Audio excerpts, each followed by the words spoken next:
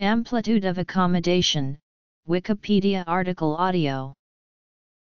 The amplitude of accommodation is the maximum potential increase in optical power that an eye can achieve in adjusting its focus.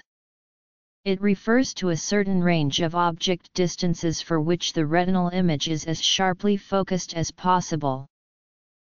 Amplitude of accommodation is measured during routine eye examination. The closest that a normal eye can focus is typically about 10 cm for a child or young adult. Accommodation then decreases gradually with age, effectively finishing just after age 50.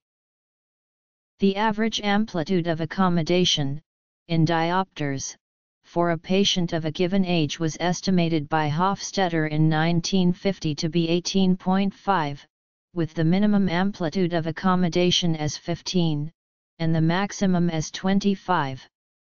However, Hofstetter's work was based on data from two early surveys which, although widely cited, used methodology with considerable inherent error.